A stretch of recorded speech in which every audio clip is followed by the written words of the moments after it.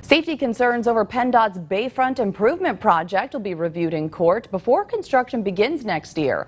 The lawsuit, filed in December of 2020, was prompted by community leaders and Erie's NAACP, stating concerns of noise, pollution, and a lack of access to the waterfront for Black and brown communities.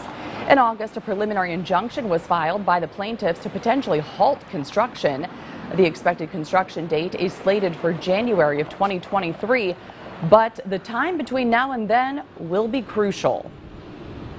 The defendants have now agreed not to begin construction sooner than that. That will give the court to rule on all of the motions. We're refiling and rebriefing them based upon the record as it now stands, and that's where we are. Now, Bowie says another concern is by Penn Future and the water runoff that could go into Lake Erie.